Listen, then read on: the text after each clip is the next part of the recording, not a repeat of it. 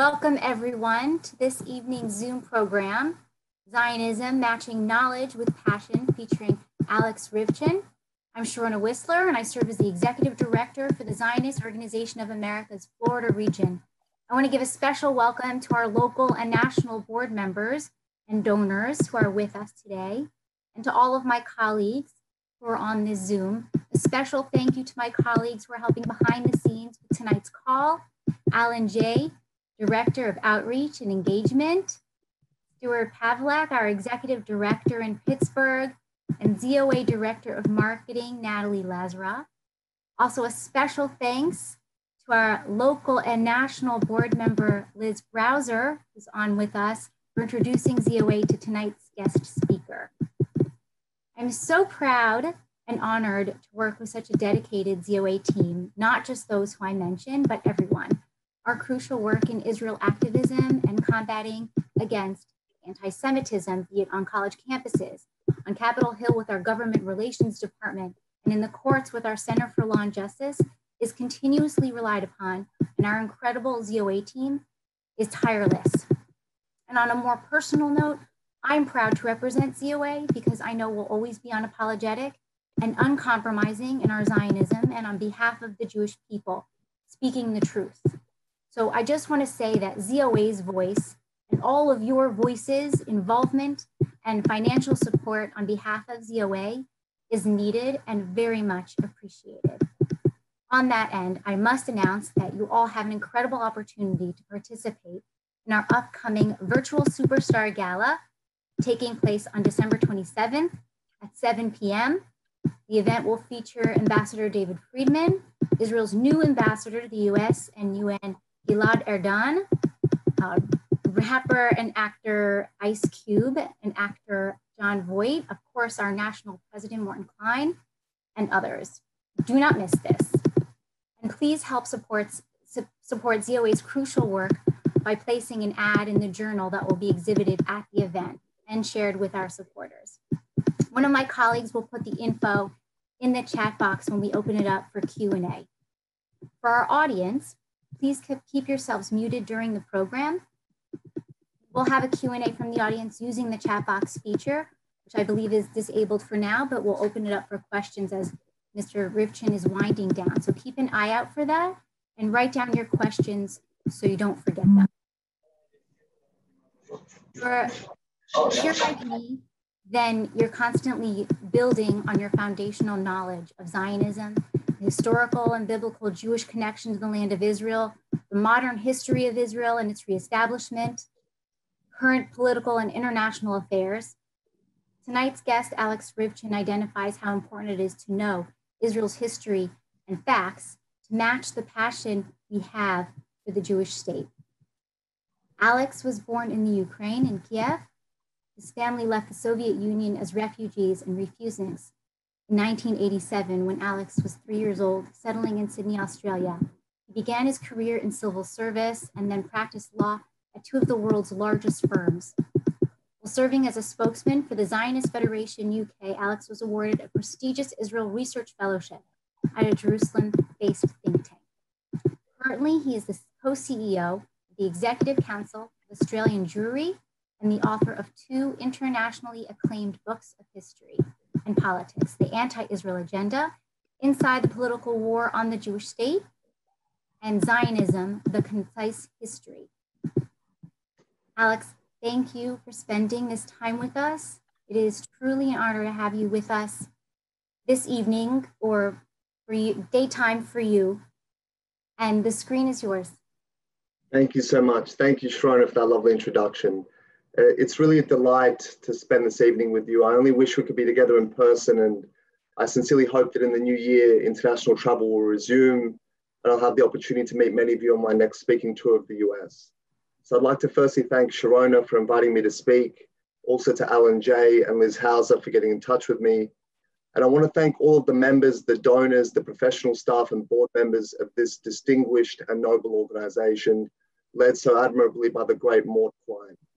My latest book, which I'll be speaking about tonight, goes into the role of Justice Brandeis and Rabbi Silva, two former presidents of the ZOA, and towering figures in American Zionism. and no history of Zionism would be complete without paying recognition to their contribution to the rebirth of our national home. So this evening, I'll be talking about the concepts central to understanding Zionism and the justness, the necessity, and the wonder of our emancipation movement. And after that, I'll take any and all questions that you have. So when I produced my first book in 2017 titled The Anti-Israel Agenda Inside the Political War on the Jewish State, I was determined to inspire new advocates and activists. I wanted to equip the reading public with the facts and knowledge they need to understand what this conflict is really all about. But more than that, I was compelled by my upbringing as a Soviet Jew, with an acute awareness of the daily cruelties and injustices to which my people were subject, and to now use my position as a citizen of a free country to stand up and to hit back. My new book is very much a continuation of that mission, but it also came in response to a very specific problem. It had become apparent to me, as no doubt it is to all of you, that the word Zionist has been stripped of its true meaning and has instead become a word of infamy and curse.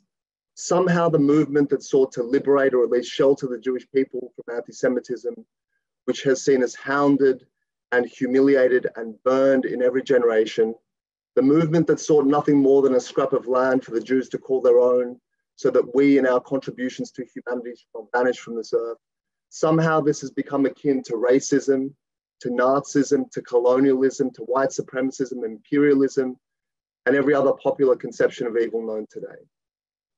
These are lies that cannot be allowed to be laundered into truth, because the consequence of allowing this deliberate distortion of Zionism to take place is that new generations will only ever know of Zionism and Zionists as an evil to be fought.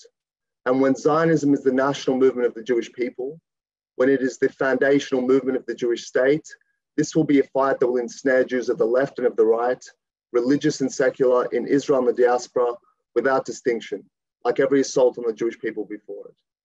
So this is why I felt that a book explaining Zionism, its defining events, its key figures, and its present challenges, both internal and external, was so badly needed. And in seeking to write this book, I initially planned to present it as a direct rebuttal of the most pervasive and damaging accusations leveled against Zionism today. For example, that Zionism is a form of racism, a lie declared to be truth by the UN General Assembly on the 10th of November, 1975. Or that the Zionists were actually in league with the Nazis, an outrageous claim popularized by the former mayor of London, Ken Livingstone, a couple of years ago, to the extent that Hitler plus Zionists became a top Google search in the UK for a time. Or the claim made by one of the founders of the Women's March, with the deliberate aim of purging Jews from progressive movements, that Zionism is incompatible with feminism. And while my book addresses all of this, it seemed to me that the best way to demystify Zionism, the best way to reclaim Zionism, and the best way to debunk the slander deliberately and strategically leveled against it was not to act as the public defender of Zionism against its accusers, but to simply tell the story of Zionism in a manner that was sincere, honest, and clear, aimed at an audience of those willing to listen. And I'm confident that everyone that reads my book will come away with a better understanding of what Zionism is, what it isn't, why it's inextricably linked to every phase of Jewish history, and therefore forms a fundamental part of Jewish identity. So how do we correctly understand Zionism? We can define it simply as the support for, belief in, the right of the Jewish people to exercise national self-determination in some part of their ancestral lands.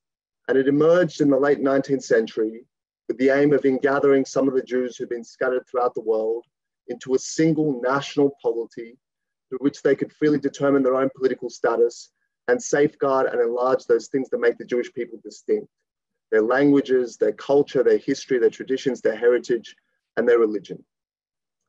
But if we really want to understand Zionism, we have to understand the concepts that are at its core.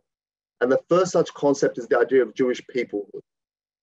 And by this, I of course mean that the Jews, aside from being linked by our monotheistic faith and the texts and traditions that come from it, also form a distinct ethnic and national group. We are a people, and we attained this condition of peoplehood by virtue of originating in a single place, a place where we developed the Hebrew language, a place where we developed our poetry and our writing, where we developed national traditions based on glorious battles and deep tragedies, in a place where we developed our greatest gift to humanity, the ethics derived from the Jewish religion. And so the second concept that is absolutely central to understanding Zionism is connection to land. Now, this is not something unique to the Jewish people. Ethnic minorities and peoples all around the world feel deep spiritual and emotional ties to the lands in which they became a people, the lands to which they are indigenous. And for the Jewish people, that land has always been what we have known as Eretz Yisrael, the land of Israel, what later became Palestine, and what is again now known as Israel. And the Jews always demonstrated the strength of this connection to land through the ferocity with which we defended it and tried to stave off those that tried to keep us from our land: Syria, Babylon, Rome, and Greece. And those who have attempted to thwart Zionism and to eradicate any autonomous Jewish presence from the Middle East have also understood the importance of this connection, which is precisely why they have sought to deny it. We have seen in contemporary times Palestinian-led campaigns in UN agencies aimed at denying the Jewish connection to Hebron and to Jerusalem, to our holy sites like the Western Wall and the Cave of the Patriarchs. We've seen leading Palestinian officials claim that the existence of 2 Jewish temples in Jerusalem was a myth. And this happened in ancient times as well. When the Emperor Hadrian put down the final Jewish rebellion in the year 135 CE, he not only slaughtered hundreds of thousands, scattering many more throughout the vast lands of the Roman Empire, hoping they would forget their native lands. He prohibited entry of Jews into Jerusalem on pain of death. He renamed Jerusalem Aelia Capitolina. He erected a pagan temple on the ruins of our Jewish temple. And he renamed Judea, Syria, Palestina, believing that by scattering the people, by destroying our holy sites, by even renaming our land, he could break the bonds of peoplehood and nationhood, and the Jews would simply vanish among the peoples where they had come to live. But the Jews would never forget Zion. Now no longer something to be possessed and touched, it came instead to animate our dreams and visions and inhabit our entire worldly consciousness. So if we understand that the Jews are a people, a nation with national rights, with a deep and profound connection to our ancestral lands, we begin to understand Zionism as an organic expression of this. There's so much to talk about in the story of Zionism, but this evening I want to focus on 3 aspects. Firstly, the justness of Zionism. Secondly, its necessity. And thirdly, its capacity to inspire. So firstly, to the justness of Zionism. When the first Zionist Congress was held in Basel, Switzerland in 1897, it resulted in a manifesto, a brief document drafted by Zionist leaders from around the world, which expressed in concise terms exactly what the Zionist movement stood for and what it sought to achieve. And that was to establish a national home for the Jewish people in the land of Israel, secured under public law. It would not be through war, it would not be through the displacement of others, it would be through the law. And for a people who had lived for nearly 2,000 years subject to the whims and fancies of those who ruled over us, whose inferior status had often been enshrined in law, only by securing international legal recognition of our national and human rights could we hope to achieve our equality. Then the first major recognition of the legitimacy of Zionism, of course, came in the form of the Balfour Declaration on the 2nd of November 1917, issued by the British government, though this was in fact preceded by an early statement of support by the French Foreign Minister in June of that year, and then we see a subsequent statement of support by Woodrow Wilson in 1918. And the Balfour Declaration came at a time when the British and their allies were liberating the colonies of the Ottoman Empire, including Palestine, and it pledged British support for the creation of a Jewish national home in the land that Hadrian had renamed Palestine. And it would later become a point of debate as to whether the Balfour Declaration was itself a legal promise, but this would really pass into the realm of academic interest only, as in subsequent years, the precise wording and terms of the Balfour Declaration was incorporated into a series of treaties and international agreements, which without a doubt had binding legal effect. So first you have the Covenant of the League of Nations, which establishes the mandatory system under which the great powers, the victorious allies of World War I, would act as custodians or mandatories of the newly liberated lands of the Ottoman Empire. And this was one of the requirements of Woodrow Wilson's 14 points, which demanded the decolonization and autonomous development of these lands. Then at San Remo in April 1920, Britain is appointed the mandatory or custodian of Palestine, with the express obligation of facilitating Jewish migration to the land and bringing about a Jewish national home there. You then have the treaties of Sèvres and Lucerne with the vanquished Turks, which again incorporates the precise wording of the Balfour Declaration. And when the League of Nations, which is the forerunner to the UN, formally adopted the League of Nations mandate for Palestine in 1922, this had the effect, in the words of Chaim Weizmann, of converting the earlier promises from a policy position to an international legal obligation recognized by the international community as a whole. When Israel declared its independence on the 14th of May, 1948, this was the last step in a long and comprehensive legal process, which, as Alan Dershowitz writes in the introduction to my book, gives Israel the most legitimate birth certificate of any modern democracy. As Winston Churchill said, it is manifestly right and fair that the Jews scattered throughout the world should have a national home and a center where some of them may be reunited. And where else can that be but in the land with which for more than 3,000 years they've been intimately and profoundly associated. The necessity of Zionism has been proven and continues to be proven before our eyes. In fact, it's difficult to think of another political concept that has been proven as definitively as the idea that the Jews require a national home to secure their survival. Long before the Nazi period, the Roman Empire, the church, nationalist figures like Bogdan Khmelnytsky, cultural titans like Martin Luther, had all imprinted on the collective psyche a characterization of the Jew that made the Holocaust possible, even inevitable. Luther had called the Jews thirsty bloodhounds and murderers of all Christendom. They poisoned water and wells, stole children, and tore and hacked them apart. In 1895, decades before the world had even heard of Hitler, the Speaker of the German Parliament called the Jews cholera germs. And what is to be done with such a thing but to destroy it? As the historian Yehuda Bauer said, one does not argue with parasites. Israel was not created because of the Holocaust. Israel is not a burden dropped on the heads of the Arabs to atone for European guilt. As we have seen, the legitimacy of Zionism had been established long before the war period. But the Holocaust, which saw the army of a sophisticated nation traverse the European continent with the mission of extinguishing every last Jewish life, aided by collaborationist regimes and police forces and politicians and police forces in every place it entered, did have a profound impact on the cause of Zionism. It served to prove without question that a national home for the Jewish people was not only a legal right, it was an existential necessity. And one need only ask the Uyghurs, the Yazidi, the Tibetans, the Kurds, the Assyrians, the persecuted and abandoned peoples of the world today, what it means to be stateless in an international system dominated by self-interest, sloth, and parsimony. Finally, to the wonder of Zionism.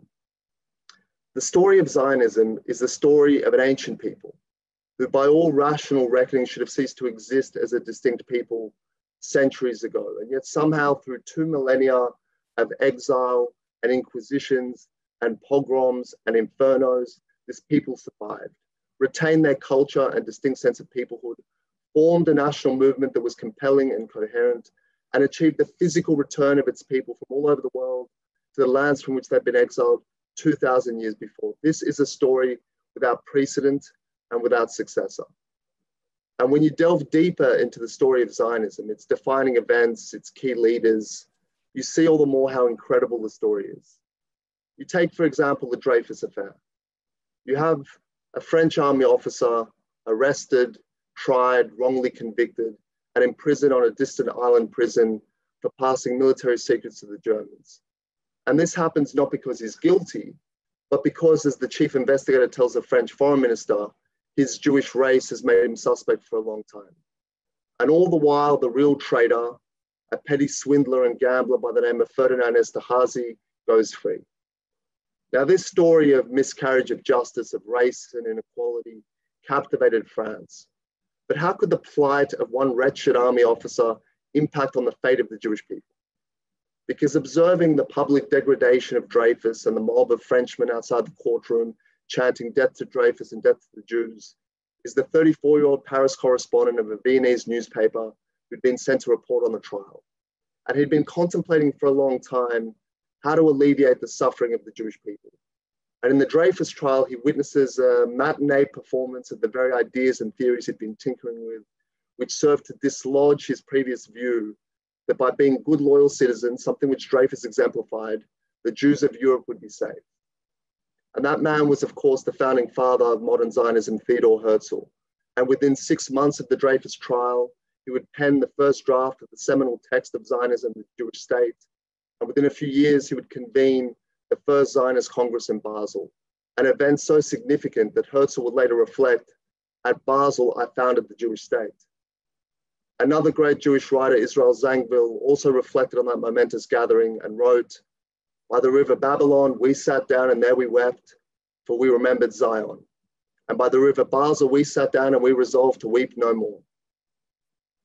And then you have the British Navy in urgent need of the chemical compound acetone to mix with gunpowder to reduce the smoke given off by their heavy guns so as not to reveal their positions to the Germans in their naval battles in World War I. And I hear you all wondering, what the hell does that have to do with the Jewish people in the state of Israel? Because the man who discovered the formula for the mass production of acetone, all while experimenting into something completely different, was a Russian Jew, a lecturer in organic chemistry at the University of Manchester. He had attended the Second Zionist Congress, was mesmerized by Herzl and became devoted to the Zionist cause. That man would become the first president of the state of Israel, Chaim Weizmann. And through his work in acetone, Weizmann came into contact with Winston Churchill, who was then First Lord of the Admiralty. And he would meet David Lloyd George, who was Minister for Munitions and would become the Prime Minister. And he would meet a chap by the name of Balfour, the Foreign Secretary, who would later say of his conversations with Weizmann about Zionism in this period, "It is a great cause and I understand it."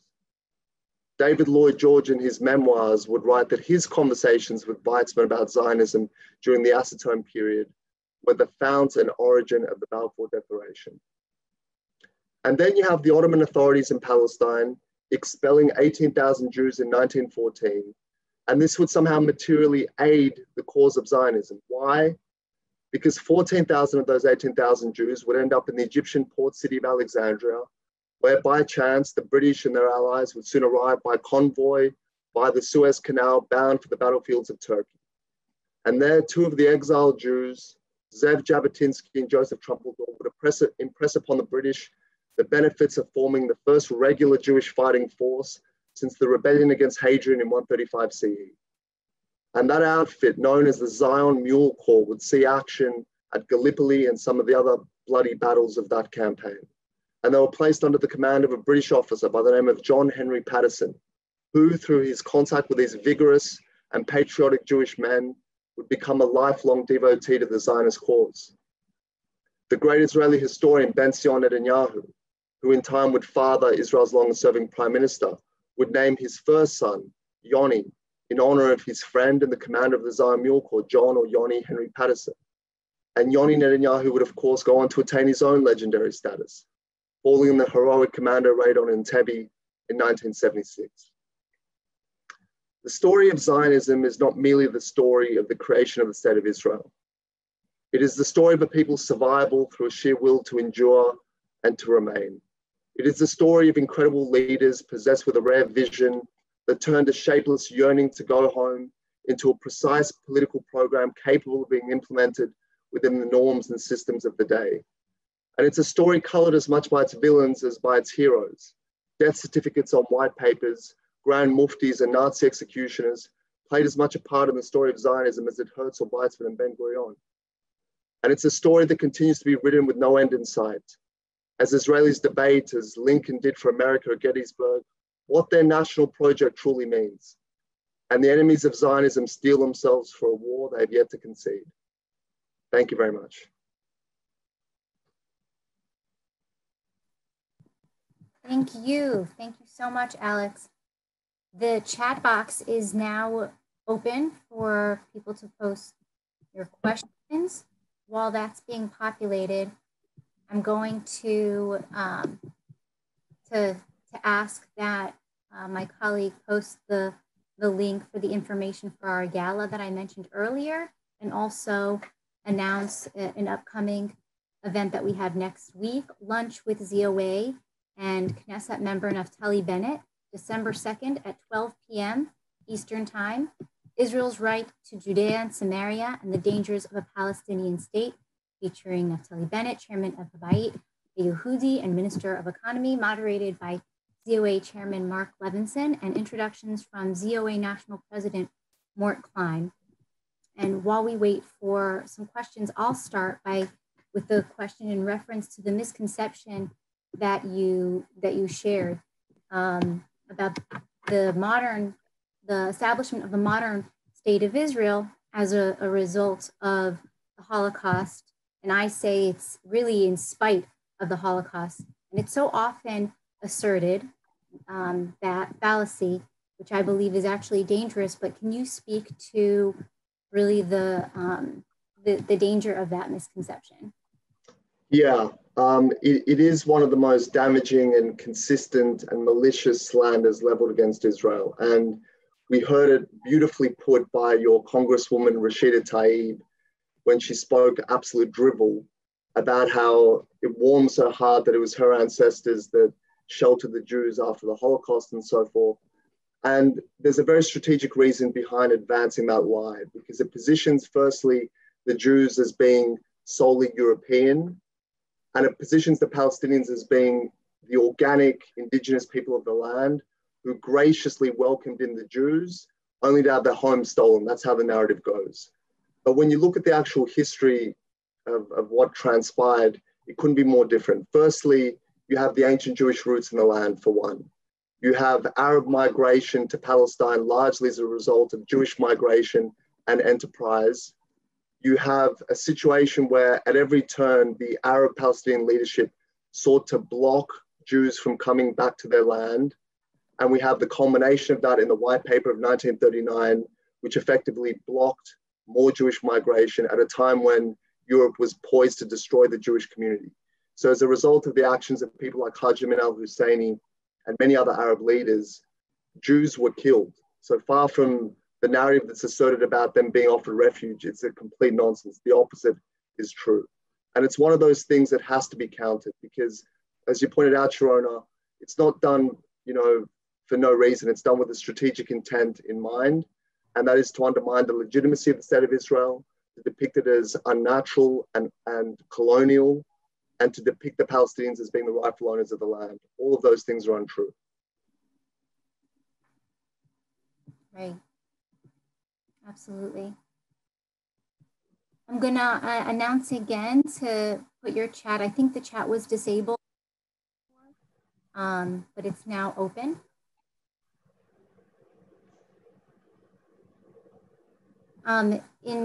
Sometimes on the Zooms, we will open people's mic, but instead of that, we're asking for you to type in your question.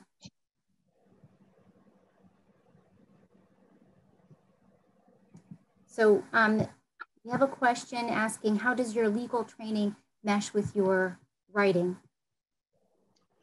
Look, I guess legal training makes you write in a certain way that is precise and evidence-based rather than more emotional. And I think that's very important. And it helps me develop arguments and build a case. And the case for Israel is so sound, so profound, and so varied. You can make the argument for Israel in a whole number of ways, from a religious point of view, to a historical point of view, to a political point of view. And the legal training helps me mount those arguments, certainly. But I think that, more than that, it made me determined to seek truth, and researching and studying the story of Zionism and then writing this book was an exposition of truth. And that certainly came from not only my heritage as a Soviet Jew and my desire to stand up and defend my people, but also from that legal training as well.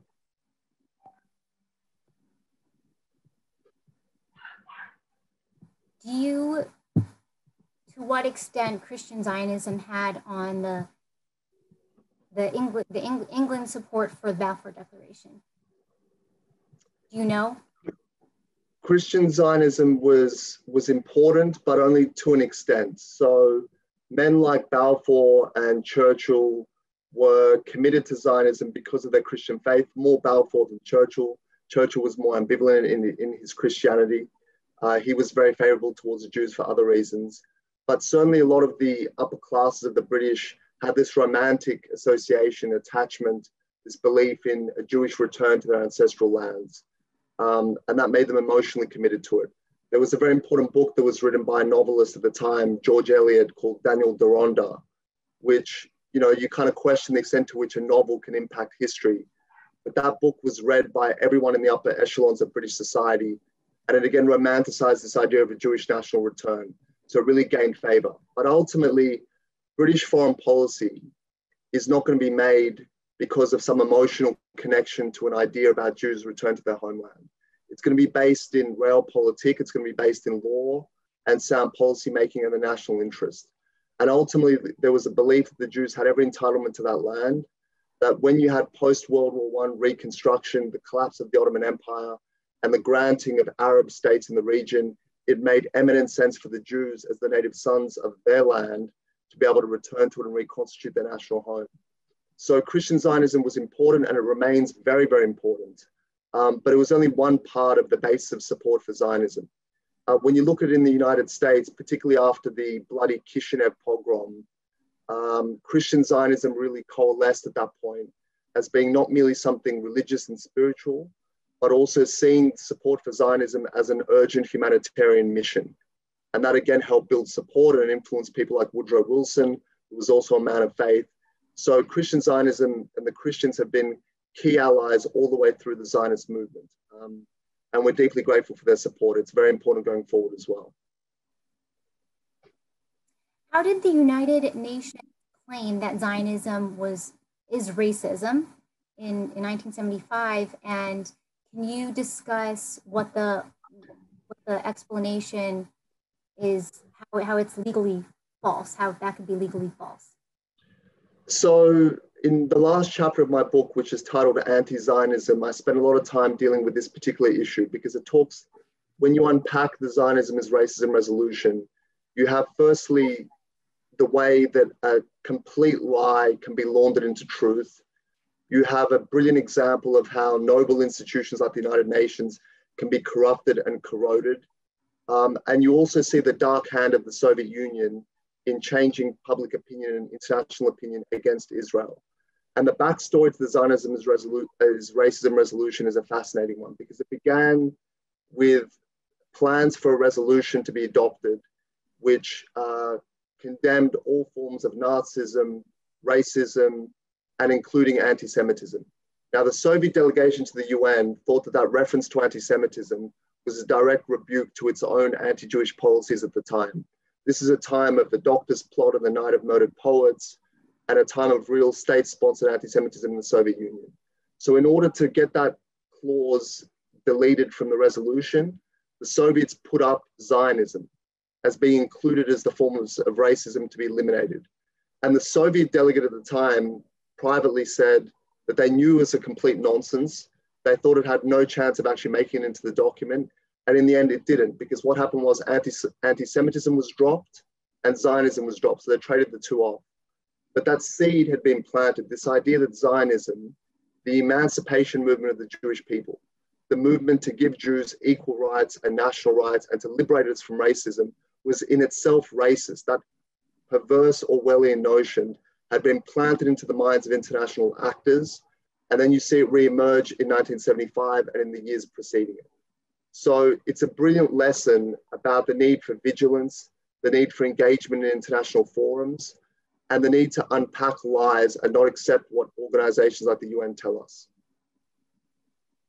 So as a follow-up to that, can you distill the defense of Zionism as not racism in a simple, straightforward answer that those of us who are advocating for Israel can easily share and have it be understandable? I think, again, going back to my legal training, you've got to look at the definitions of the term. So Zionism is the national liberation, the emancipation movement of the Jewish people. And racism is the treatment of certain groups in a discriminatory or inferior way because of their race.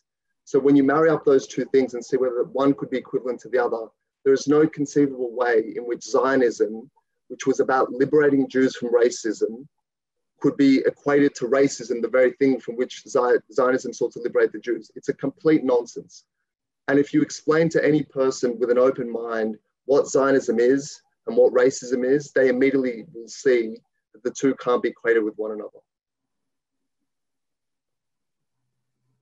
We have a question about the UN security resolution that was passed at the end of the Obama administration. I think that's what the reference is, 2442, that disassociated the Jewish people to all of our holy sites in the land of Israel, which is so obviously nonsensical to us. Yeah.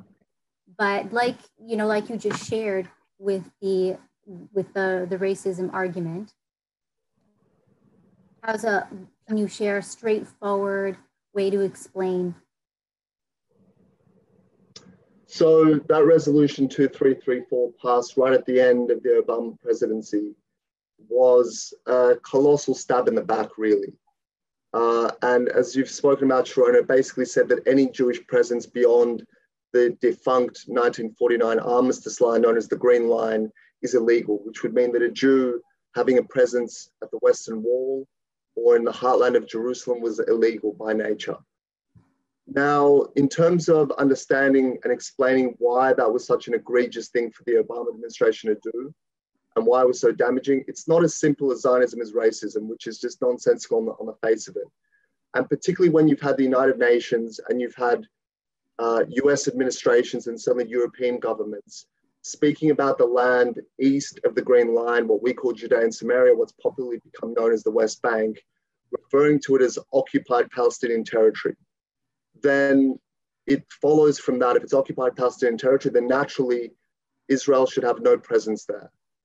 But you need to then challenge the underpinnings of that argument, the fact that it's not occupied Palestinian territory.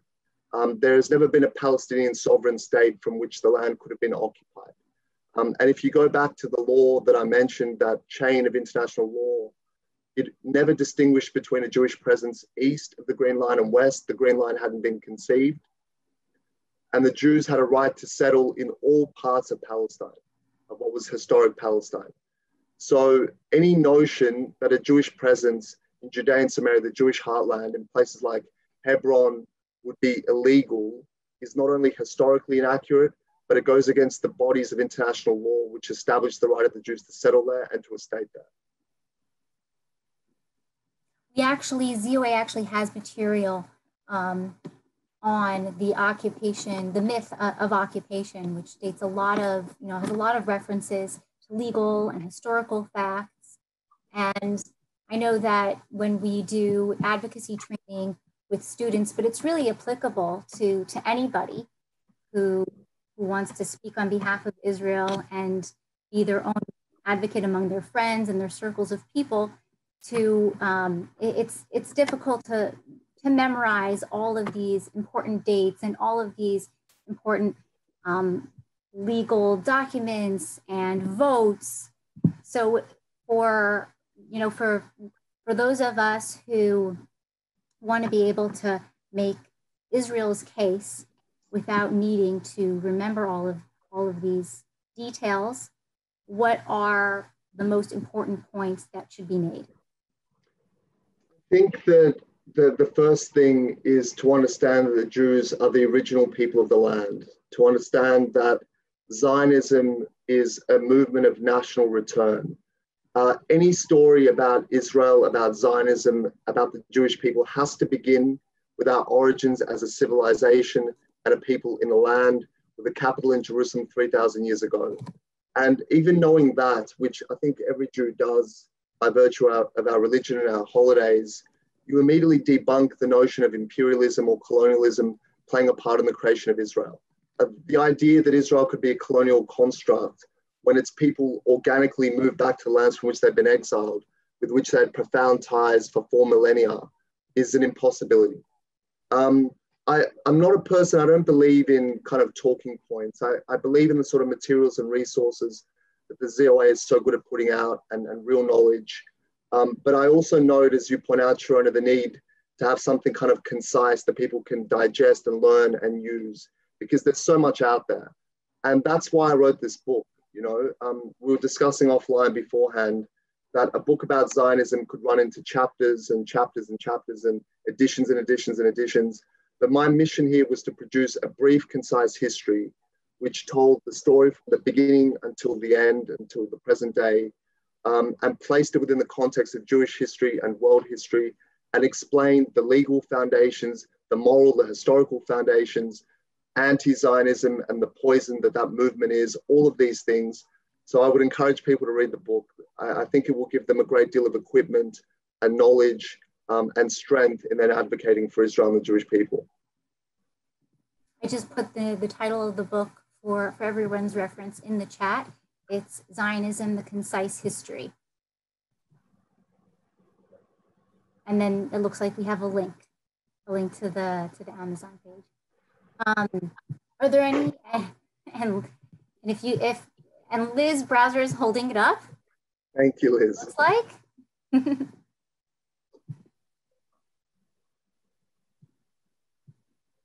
Okay, I'm just looking at this question. Okay, so the question is, Churchill, you mentioned in your presentation, contravening the League of Nations gave more than half the Jewish homeland to Transjordan. Why is this fact swept under the rug? So it's a very good point, and I talk about it in the book. So in 1922, there was what was known as the Transjordan Memorandum, which effectively cut Palestine in half and created an Arab-Palestinian state on the east bank of the River Jordan called Transjordan, and later the Hashemite Kingdom of Jordan. In terms of Churchill contravening international law in doing so, actually the League of Nations covenant there was a clause in there, which I talk about as well in the book, which gave Churchill, the British government, a right to do that. So it was actually consistent with those obligations and promises and the law.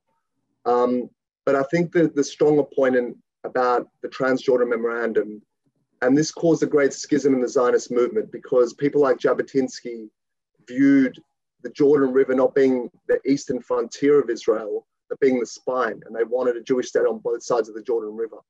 Whereas people like Ryvchin and Ben-Gurion were more prepared to accept a smaller Jewish state on one side of the Jordan River only. So it's significant in causing that break in Zionism, which arguably continues to this day. But I think the greatest significance of it, and we can debate whether Churchill was right to do it or not, I think Churchill did it because he believed that that would satisfy Arab claims to Palestine, allowing for the creation of a Jewish state, a holy Jewish state in the remainder of Palestine from the Jordan River to the Mediterranean Sea. But I think the key point is that when we talk now about a two-state solution and the partition of Israel to create a new Palestinian state, that has already been done in 1922-23 with the creation of Jordan. So realistically, there is no international law requirement to partition Israel again and to grant another Arab-Palestinian state. I think that's the central point. Okay, we have a question from one of our national board members, who you know, from Liz Browser. How did religious Zionism affect the development of Israel? Well, religious Zionism was very important, both in terms of Jewish religious Zionism and Christian. And when you look at the early meetings of the Zionist Congress, there were divisions within Zionism about to what extent religion should play a part in the trajectory of the Zionist movement. So people like Herzl and Nordau were staunchly secular in their outlook. Weizmann as well believed in more of a cultural Zionism, whereas others believed that you can't separate the Jewish religion from Zionism, because ultimately Zionism is grounded in a belief that this is the land of the Jews, which is a religious belief, also a sociological and a historical one. But I think that those two streams of thought have been reconciled, particularly through Rav Kook, and belief now that Zionism, religious Zionism, sits comfortably within broader Zionism. And it goes back to my earlier point about there being many ways in which one could argue for the legitimacy and justice and necessity of a Jewish state. And whether you view it as something of religious revelation, or whether you view it as something that, to cure the world of anti-Semitism and to shelter the Jewish people, you can arrive at the same conclusion of the justice and necessity of Israel in a number of ways. And I believe that reconciliation has occurred. Okay, this is an interesting question. Is it true that much of the problems in the period between World War I and World War II was due to the anti-Semitism of the British officers who were stationed in Palestine at the time? When you look at the British administration of the Mandate in the 20s and 30s, you see a kind of range of attitudes.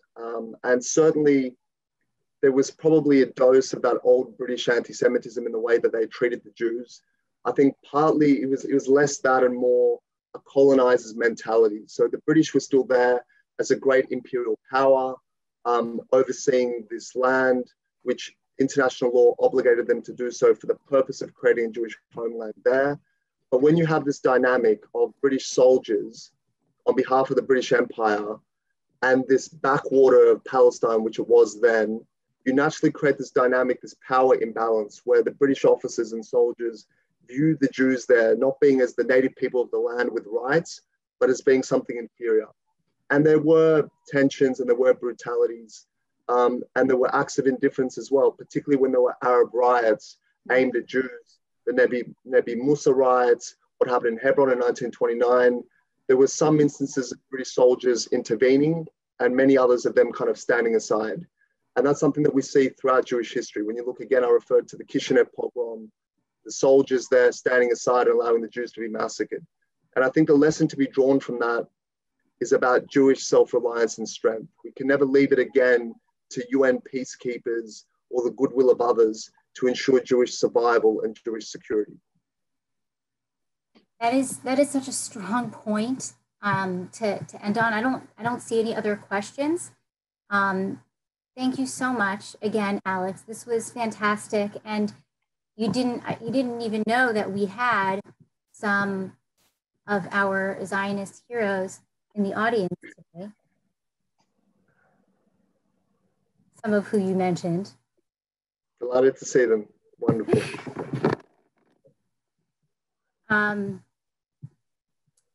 So before we end the program, thank you so much again. I want to reiterate that we at ZOA are a dedicated group. And if you're on this Zoom, then I know that you want to help ensure that we are stronger than our enemies. So thank you to our current ZOA donors. Your financial contributions help make this possible. But we have further to go and we have more that must be achieved. So please support us financially as much as you can. And I will ask my colleague to put the donate/ad placement link for our upcoming ZOA Virtual Superstar Gala in the chat box again. And thanks to your support, ZOA will have more of an impact in expanding our crucial work and reaching more people. Please give generously. And as always, to learn more, visit our website, ZOA.org. And you're always welcome to email me, florida@ZOA.org. And I thank Alex again if you have any closing remarks. Well, I just want to echo what you've said in terms of the work of the ZOA. And again, when you look at the history of the Jewish people and how the Jewish state was created, it was through organizations like this and people like you giving up your time, donating money, serving on boards, and uniting the Jewish people towards a great cause. So I encourage you all to support the ZOA, and I thank you so much for tuning in this evening. Thank you.